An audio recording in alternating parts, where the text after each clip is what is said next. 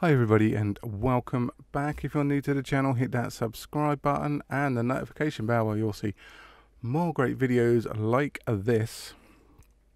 So welcome back. I've basically got 3 weeks off.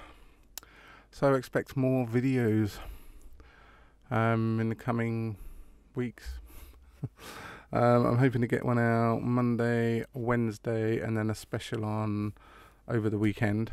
So watch out for those. So as I say, hit that subscribe button and the notification bell. Anyway, today we're going to do something different. Today we're going to import a photo and then superimpose our 3D object into the photo. So let's get started. So we want our camera view. So this here is our camera view. And what I want to do first is to insert a background image into our view here. So we're going to select the camera up in the top right here. And then we're going to go into, what are we going to go into? Our camera down here, because we need to get into the properties. Then we need to select background images and then add image and then open, and then I want, what image do I want? We're going for 17, I think it's that one. This could be a bit dodgy. No, I'm joking. Okay, so here we got London. Here we got the Tower Bridge. Some dude, don't know who that is. What I want to do next is go in and lock down the camera view. So I want to lock camera to view. So I want to do this. I want to tick that.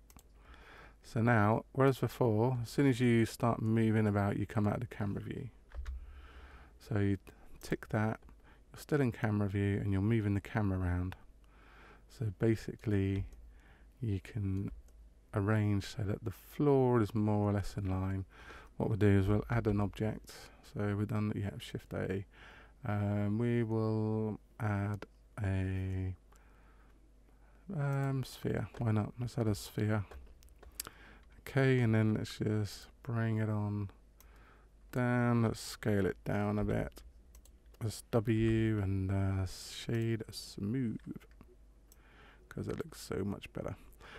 Next, what I want to do is add a plane. We're going to add a plane for the ground.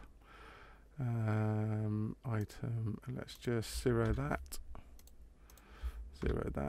and zero that. So that is the ground. Let's scale it up. So at least we can get some shadow on the floor. So let's just go into our render image in render mode. Okay, I mean, to be honest with you, the light is a little bit harsh. Oh, it's just right, it froze, the computer froze. Okay, so we'll just bring that down there. So the light is a little harsh anyway. Let's see if we can line that. I guess that's good. What we want to do is convert this. Right, I keep forgetting to mention this. Right, we're going to convert this, okay, and make it into a shadow catcher. Eevee at the moment doesn't do it. Normally what you would do is go into the object properties and then into visibility, and then normally there's a little button here which is shadow catcher. Now if we go back and select cycles, so make sure you're in the cycles render, then go back in here, visibility, and then we got our shadow catcher. So that's a good tip there. And then once we tick that, you can see the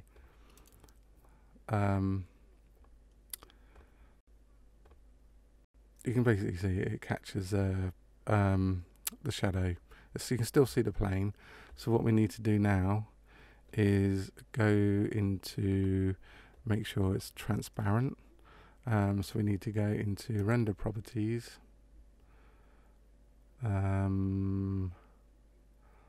Then the film tab. So you tick on the transparent. So our plane just disappears, okay? So it actually looks like it's sitting on the ground, but let's just adjust this light here. I mean, obviously, well, have we got any shadows anywhere? Not really. Anything from the light? No, it's quite a dull day. So really, what we need to do is this light. Probably really need to chuck it over the top of our subject. And then hopefully that will just give us a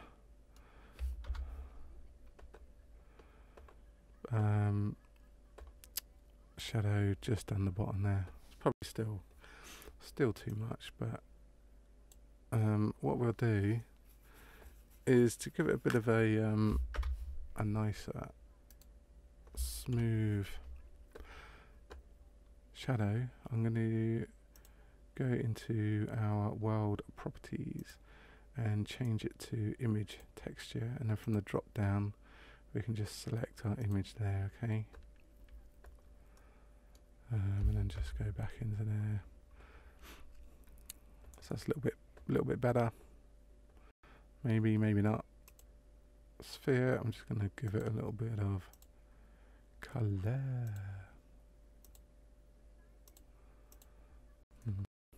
That'll do. Okay. So in order to render it, because at the moment it's not going to render, it will just press it here. But we need it to render this on top of the camera, the photo even.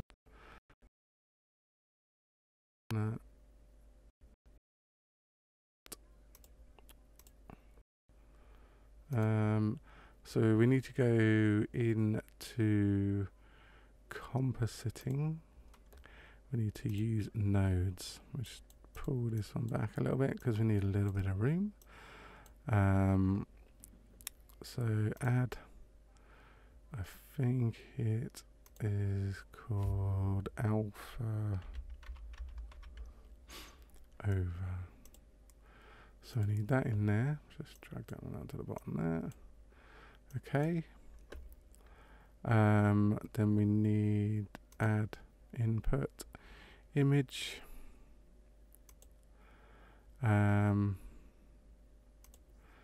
then image to image.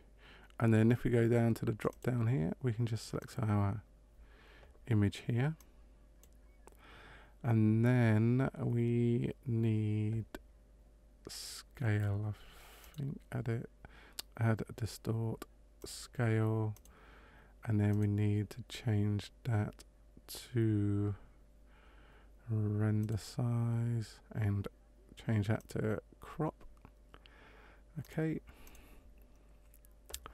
Now if we was to press F12 now, we can, what it will do now is render the sphere first with the shadow. Let's just pull that back. There we go. So it'll render the sphere, 3D sphere, and then it will put the photo in after. So it'll composite behind it rather than doing it all at once. So we'll just wait for that. We'll Don't forget, if you're liking what you see so far, to hit that subscribe button. You'll be helping us out immensely. Keep us going. Keep us going. As you can see, their sphere is. I want to do more like this. I want to do more kind of like effects, visual effects, like overlays. So I might look into doing something with the add-ons, particles and such things, but we'll have to wait and see. Yeah, so the weekend work videos, if I just talk about that, basically what I want to do is create not a game, an experience, if you like. So it's going to be like a spooky old hotel or house.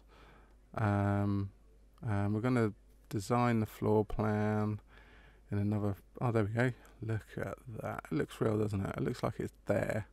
And then obviously the image you can import into your favorite photo editing software and do all your filters and everything else. So yeah, there we go. We've got the shadow, we've got the sphere. We have everything going. It looks pretty cool, I think. I mean, if you know, you could even, because we've got the ground here, although you can't see it, you can actually make it look like it's stuck into the ground, although maybe we should make that bit a little bit longer so it's not see-through. So it actually looks like it's stuck in the ground here. Or you could, if we just come out there, Shift A, maybe we could just like make a, actually let's just go back into there so we can see what is going on. So you could like make it look like there's a new bin by Tower Bridge. There's a new bin. I don't know why you'd want to do that, but you could do that. Just chuck it over there. Let's scale that down. Does that look about right? Yeah. And let's just change make it a bit darker. You know, it even looks like it should fit in there if we just duplicate and then on the Y. You know, we could just like add in all sorts of stuff. Let's just bring one, duplicate on the X. I mean, obviously, if you put in a block here, just to hide it out of the way, but I'm not, because I'm. See, look at that. Look, it looks pretty cool, right? Looks like it's got a few new things added to London. Or if you're more into your sci-fi, you know, maybe you could like put something like this in the sky, scale it up, make it look like a big smarty over the tower. You know, looks like an alien ship coming in. Doesn't, but if you had a bit more time and you're into your spaceships, you could do something like that. So you can import any photo you like and add in your CG, and then just render, go into. You can also do video as well. You would need to select movie clip. Just one thing, ensure, because with this, you obviously need your alpha channel so that it's disappears, because maybe you want to export a like this without the image, and then you can import the photo and this as separate layers into like Photoshop or whatever you use, and then adjust the curves and saturation and everything else sort of on separate layers rather than the one, just so you can like align it all up. But it's all pretty cool stuff, I think. Anyway, yeah, sorry, with the movie clip, when you add in the movie clip, I don't have any movie clips on there at the moment, but when you add in a movie clip, ensure that you select, I think it's QuickTime, and then rather than the RGB, you'll get you'll be able to select RGBA, I think it is. So the A is the alpha, so it's your red, green, blue, and alpha. So that's what you got to make sure you do. Otherwise, you won't have the alpha in the video there. It'll just be like black, and it'll be like a black overlay on top of your video with your little things, columns and spaceship. Anyway, thanks for watching. Don't forget, if you like the video, to subscribe down below. I'll put links in the description. Yeah, hit the subscribe, hit the thumbs up, hit the bell. Thanks for watching, and I'll see you on the next video. Ta-da for now.